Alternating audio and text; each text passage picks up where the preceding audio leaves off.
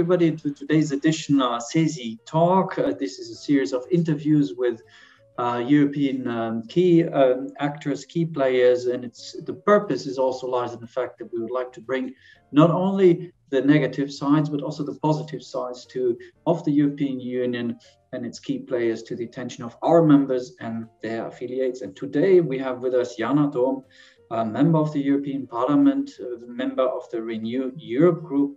She's from Estonia and she's vice chair of the Committee on Petitions. Mrs. Toom, welcome.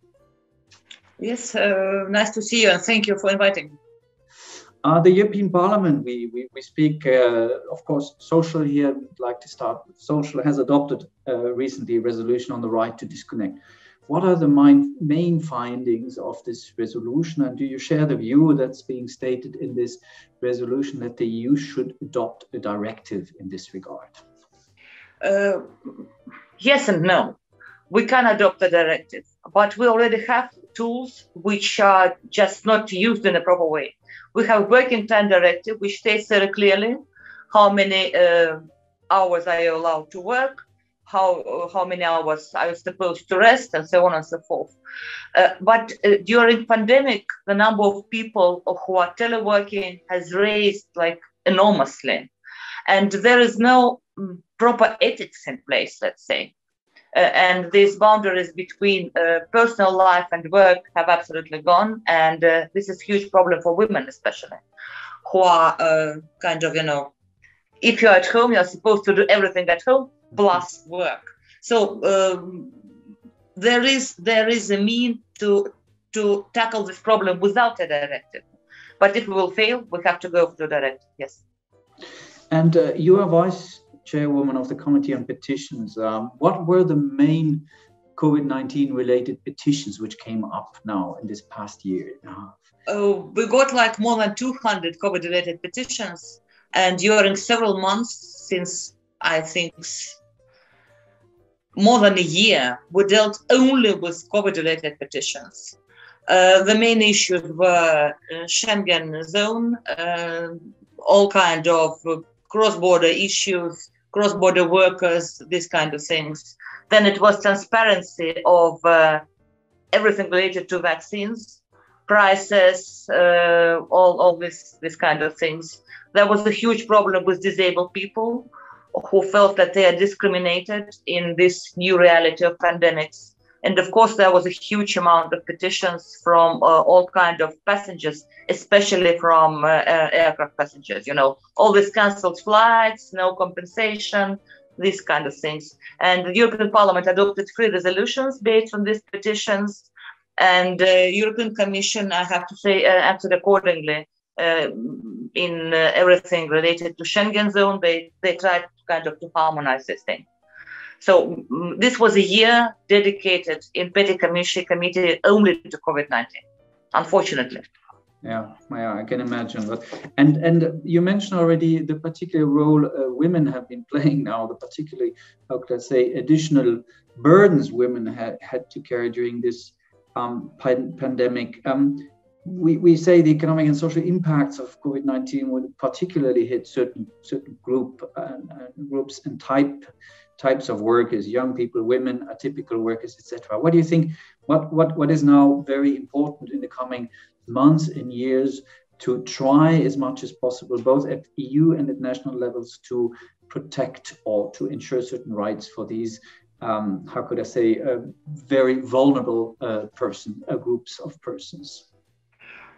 Frankly speaking, we already have very good tools, but they are only on paper. We have European Pillar of Social Rights with wonderful 20 principles, according all kind of non-discrimination in labor market. But the problem is that we cannot implement it. Everything social goes under subsidiarity, which means that European Union has no power to put pressure on member states. Yes, the European Commission for I believe 12 years or so is every year issuing so-called country-specific recommendations on social issues. But we see very clearly from the numbers that member states are not implementing them, or implementing them at very I would say, unsatisfactory way. And this is a problem, of course. So I very much hope that during this Conference of Future of Europe, we can discuss how to implement all wonderful things like European Bill of Social Rights. Maybe we can do it without opening the treaties, for there is no consensus about opening the treaties. But there is a lot of things which can be regulated in the frame of single market. And definitely social politics is one of them. Ms. Toom, you also, you're coming from Estonia and you're a member of the delegation to the EU-Russia Parliamentary Cooperation. We just saw the summit. We just saw that there has been some, how would I say, some clearly different views on how to deal with Russia. Do you think that certain principles in the EU's relations with Russia should be established? Is that realistic? Are the interests of the member states too different that this is really something which can be done in the future? Yes, you're right. I'm the member of this delegation since 2014, but I cannot call this delegation of parliamentary cooperation. I would say that this is delegation of non-cooperation. It's very sad. Yeah. I mean, really, it's very sad, and it's going on for like more than 7 years now. It was like since 2014 when things get really worse, and they are still getting worse. But, I believe that we have to speak to Russia. I really believe that. And I very much support this initiative of Macron and Merkel for, especially Merkel, for she knows very well from the history of her own country what can happen to one country, which is absolutely isolated and marginalized. This is what happened with Germany between two world wars. They know it from their own experience. And it's really stupid not to speak if there are common topics. And there are common topics, I don't know, climate, terrorism, whatever. There are common topics. It doesn't mean that we have to forget Crimea or Ukraine or whatever. And I really don't believe that this is very wise to let United States to speak with Russia and to look at them. If we want to be kind of, real power in the world, it's not very smart to be somebody's satellite. Especially we know very well what happened in our relations with the United States when Mr. Trump was president. This particular president will not be that unfriendly to European Union, but who knows what will happen in 5 years. Yeah. So I really believe that we have to take a leading role there. And I really hope that they will find consensus in the Council of European Union.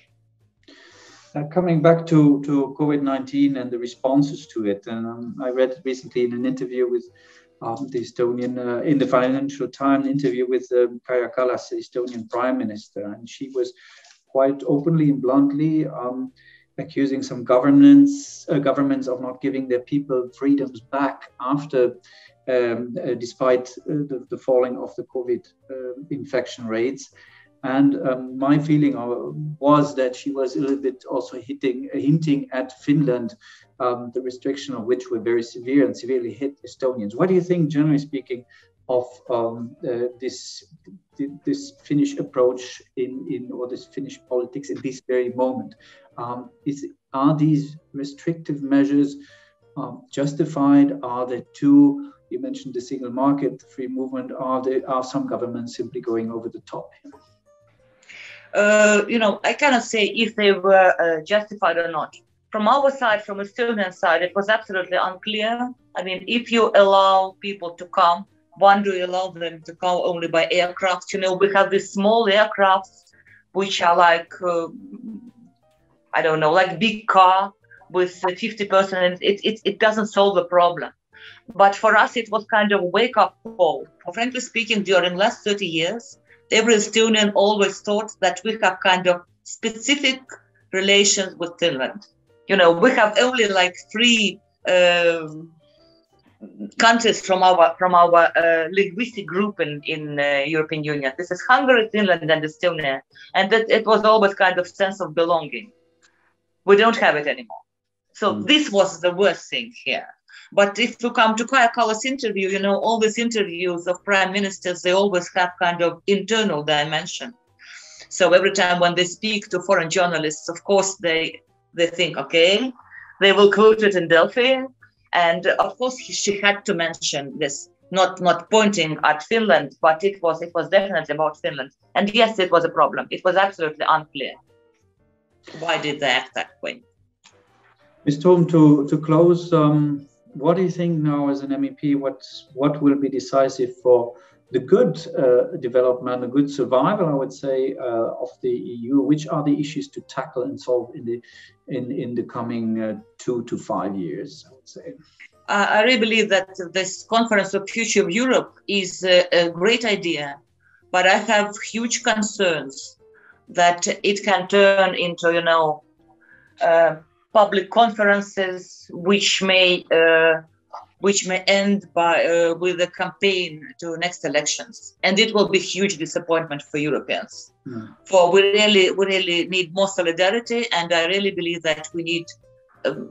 I would not say federal Europe or United States of Europe, but there are things which cannot be solved in this intergovernmental Europe, and we see it very clearly during pandemic.